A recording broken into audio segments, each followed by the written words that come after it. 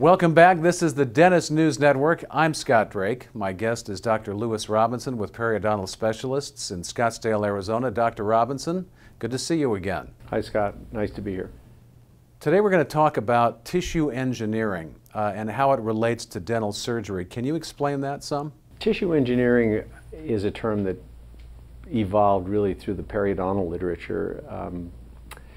It refers to the ability to regenerate tissue that has been compromised or even lost through aging, injury, loss of teeth. Or it also applies to the ability to change the anatomy in patients who perhaps would not otherwise be a candidate for dental implants, for example.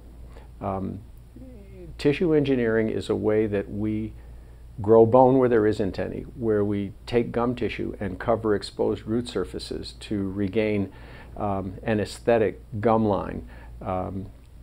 Anything that we can do to grow back or create something that wasn't there before is sort of in this category of tissue engineering.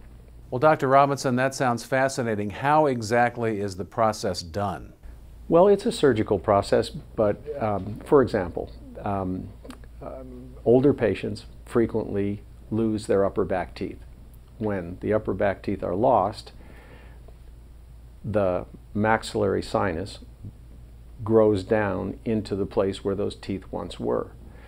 The sinus is called a sinus cavity because it's a big hole.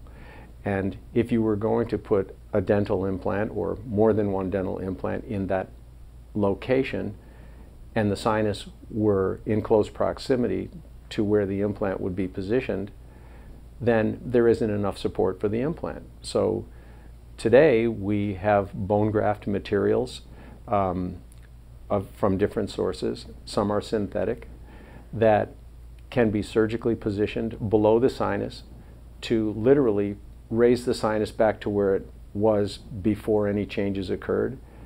The bone materials that are grafted predictably grow and reestablish dense, durable, mineralized bone in which new dental implants can be installed predictably.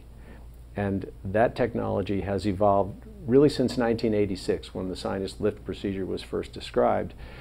And now, with new materials, new graft materials, new protein-enhancing chemicals, the procedure, I mean, I never say everything always works, but we'll knock on wood, and it's highly predictable. Dr. Robinson, thank you. You're welcome. That was Dr. Lewis Robinson with Periodontal Specialists in Scottsdale, Arizona, and this is the Dentist News Network.